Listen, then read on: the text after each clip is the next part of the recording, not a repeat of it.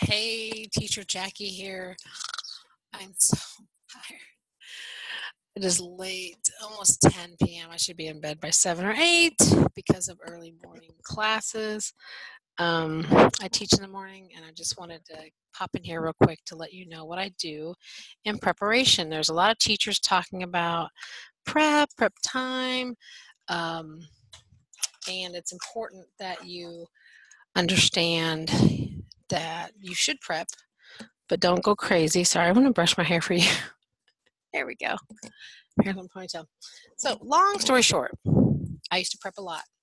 And if you do the math, you're not getting paid much. Okay. So, I've learned to prep very minimally, very, very minimally. In my past videos, I've shared that, I have a star, different kinds of stars. I have some basic, yes and no's, right and wrongs.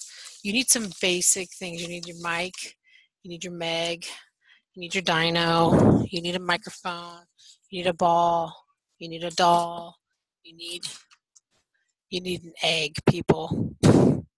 If anything, get the Easter eggs. So you have multiple colors. So here you have colors. And this goes with I do level 2 through 6. And this is my background. It doesn't look too kids. It looks mature enough, whatever. Long story short, so I go into the teacher portal and I open up the classroom tab. And after that, I click on materials. And I'm not going to show you my screen because one, I have children's names, two, it's VIP kid proprietary stuff. So this is going to be a public video. So on one side it says materials. So tomorrow I have 1, 2, 3, 4, 5. So I click materials. When I do, it opens up a new tab. Real quick, I'm in Chrome.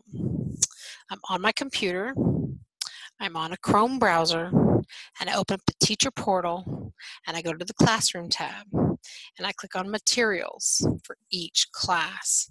So right now as I'm looking at you, I have 1, 2, 3, 4, 5 tabs plus the teacher portal tab. And I'm usually putting on the bookings or the classroom, usually the classroom. So my first class tomorrow morning, I'm going to actually now close my computer, and when I open it up, this series of tabs will be ready for me. This is my prep. So what I've done is I've gone to materials. After materials, the bottom, there's a row of options, and I go to feedback. If I am lazy, I do nothing and I go to bed.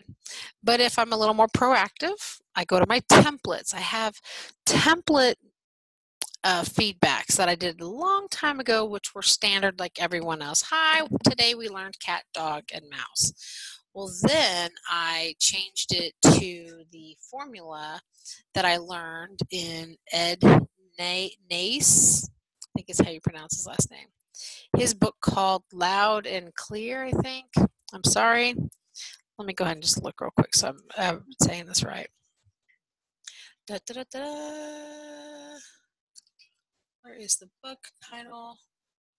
You know what? Why is it not popping up? I've opened so many photos. Yeah. Anyway, it's the PDF. I am usually I'm usually tight with my money, so I wasn't going to buy it. I was going to buy the $10 book. But after seeing so much awesome feedback about the extended version, I went ahead and bought the extended version. I think it's around $40 or something. It has been worth it. It has paid for itself and then some.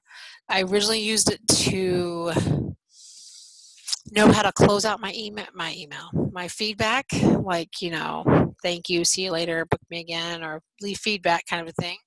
And now my formula, I call it a formula or format for feedback. So once I knew his suggested format, it's been a gem.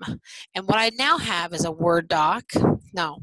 notepad document that says MC for major class. Yeah, major course. And then MC new unit. He has some wonderful suggestions. Hey, welcome to the new unit. Have you ever thought of that? Isn't that pretty cool? It's a little free tidbit. I hope Ed's not going to be mad at me. And so on. So I have one that says, hey, thanks for coming to my primary class, my grammar class, my free talk class. So it depends on your certifications, depends on if you want to customize it that way. And I've seen some serious awesome value in changing the feedback verbiage based on Ed's awesome feedback. So recap, minimal preparation. Open up your teacher portal in a browser. Open up the classroom tab. Open up the materials for each class you have that day. If you have one, do 1, 2, so on. Tomorrow I have 5. Then I go to each of those and I click on feedback. And I make sure I have feedback for each of those classes. That's pretty much it. That's it. Hope this was helpful. Hope you enjoyed it, and happy teaching. Good night.